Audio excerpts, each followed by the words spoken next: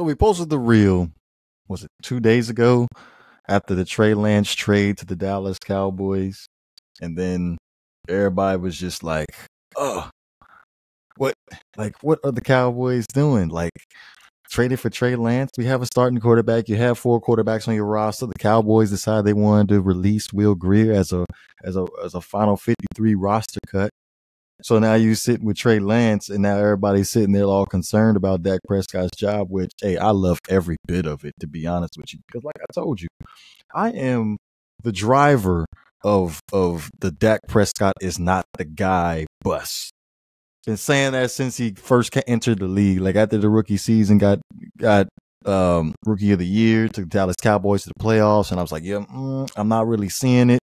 And then 2 back-to-back years. Last year versus Brock Purdy, lost that game in the playoffs. The year before that, lost that game to the 49ers again. Didn't throw for over 100 yards in the first half, where I'm just like continuously keep saying, even before that, when he got the contract extension, I was like, man, I don't know if he should be paid like a top 10 quarterback in the league, because I strongly don't believe he's a top 10 quarterback in the league. Also, by the way, top 10 quarterback list coming out sometime within the next week or so.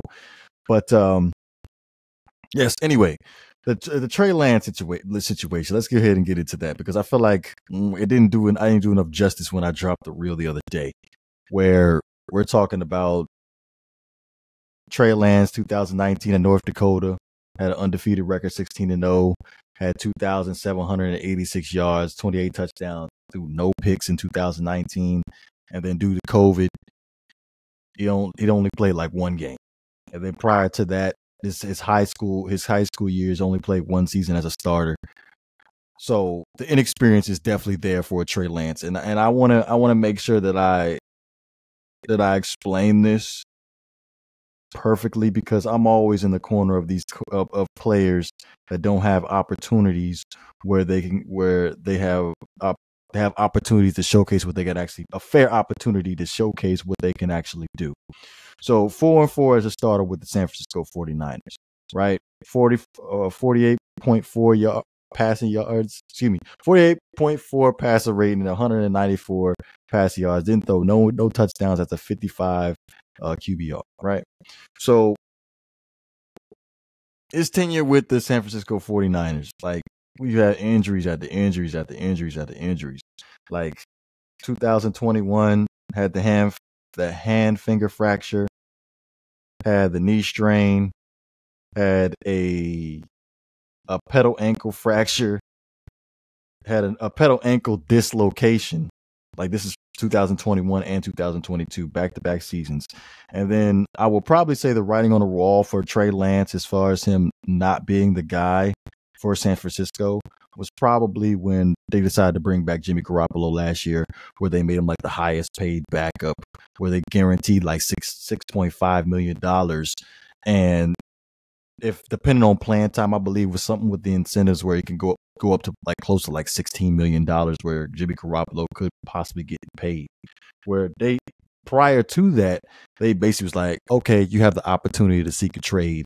And then they was like basically retracted that, was like, look, we're gonna go ahead and pay you, and then we go make this bug a whole bunch of incentive base, basically. So here's where I'm at with the whole Trey Lance situation, because last year nobody was expecting Brock Purdy to come in and have the success that he had, but unfortunately Trey Lance ended up getting hurt, where Trey Lance had his opportunity, but lost your job due to injury, which is unfortunate and is never fair. It's never fair to have. But when you, like, Brock Purdy came in, he did a pretty decent job. Took the San Francisco 49ers to the playoffs. And we go into the 2023 offseason. You have the John Lynch comments as far as Brock Purdy is basically the lead guy going into training camp 2023 as far as being the starter. And then they go ahead and bring in Sam Darnold. You hear about Sam Darnold coming in. He's turning some heads, where it's a two man battle, and we're like, okay, where's Trey Lance at? Right? So I'm looking at the first preseason game, and I'm just sitting there like, this don't look very good. Like, doesn't really like isn't really good at just like one thing. I'm just sitting there. What really was mind blowing to me was when he scrambled. When he scrambled and then he ended up getting sacked in the backfield to a defensive lineman catching him from behind. So I was like, okay, speed ain't really there. Not very elite as far as speed. And then we came back out in the second preseason game in the 2-minute drill. He threw a seam route touchdown, which was pretty impressive, but it was against a whole bunch of backups. So he showed he had promise. Now, unfortunately, he's not on the same level as a Brock Purdy and a Sam Darnold right now. But if we're being honest, this is like one of those situations where you look at back when the Los Angeles Rams had the situation with Jared Goff and Sean McVay. We're not on the same page. By the way, check out the Play Callers podcast. It's a very good podcast that you definitely should check it out. Like, when you look at the Los Angeles Rams, they were in a situation where they're basically a quarterback away from them being a legitimate Super Bowl contender winner. And I felt like that Super Bowl against the New England Patriots, it was like, all right, the quarterback basically held us back. We could not, we have to limit what we could possibly give the quarterback for us to succeed. And I feel like when you have a timetable like that, where you have a legitimate Super Bowl contender team and it's just that one player that's holding you back, you can't slow up the train for this one player. And I feel like this is a particular situation with the Trey Lance, where the 49ers were in a situation with Jimmy Garoppolo, where they were consistently being competitive and he was just not where they needed him to be at. And they had to go ahead and move on. Now, here's where things get a little bit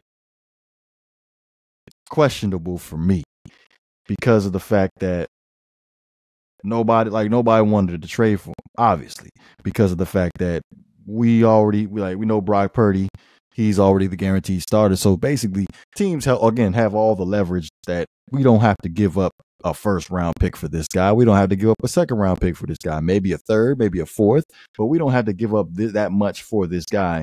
And I'm just, what was obvious to me was like DeMeco Ryans, former defensive coordinator for the 49ers. He took a flyer on, he went in the first round and ended up getting CJ Stroud. That right there was like, okay, cool. He must see something that he does not like in Trey Lance. And then I'm over here thinking of some possible solutions, landing spots for Trey Lance where he can get an opportunity for him to, get some experience under his belt as far as throwing the football. Obviously, the Minnesota Vikings, they came up. The Atlanta Falcons, they came up. The Washington Commanders came up. And then, of course, the Miami Dolphins came up, especially due to the fact that Mike Daniel, ex-offensive coordinator for the San Francisco 49ers, has a relationship with Trey Lance. I feel like with Tua and his concussion issues, he's basically one hit away from being obsolete. So I felt like that was definitely going to be a perfect situation. But again, going back to the Texans, DeMeco Ryans getting to CJ Stroud, that was a little bit questionable. Now let's go ahead and take this to the Dallas Cowboys aspect of things, because everybody thinks it's just such a bad thing. So the Dallas Cowboys, they traded a 4th round pick for Trey Lance. This is like a low ceiling, high reward type of deal, which reminds me of the Miami Dolphins back in 2019.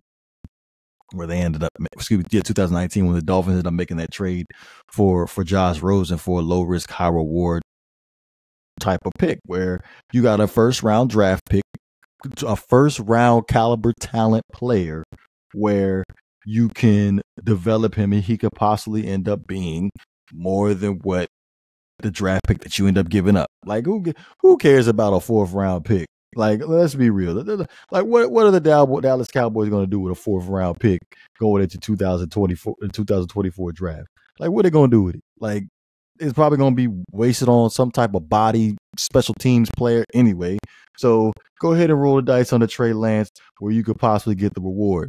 Now, here's where this conspiracy thing comes in for me, where I enjoy this so much, is the fact that you put him in Dallas with Dak Prescott, which, again, like I told you, I'm not a Dak Prescott guy.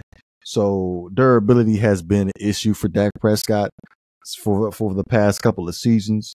So let's play devil's advocate where Trey Lance could actually come in there, due to injury.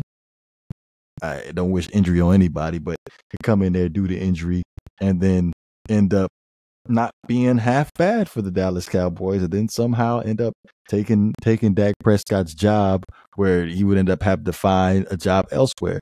Hey, call it poetic justice, because at the end of the day, isn't that what you did with Tony Romo at the end of his career? And due to injury, back injuries, you end up coming in and you end up, balling. So, hey, you can't be mad at the Dallas Cowboys for bringing in extra competition for Dak Prescott, because he hasn't been getting it done, in my honest opinion. But you look at the salary this year, the Cowboys only going to have to pay $940,000 to Trey Lance, and then 2024 you pay $5.3 million. You pay nowadays, you paying what? Maybe almost $10 million for a backup quarterback these days. So I feel like they got a Trey Lance on pennies on the dollar.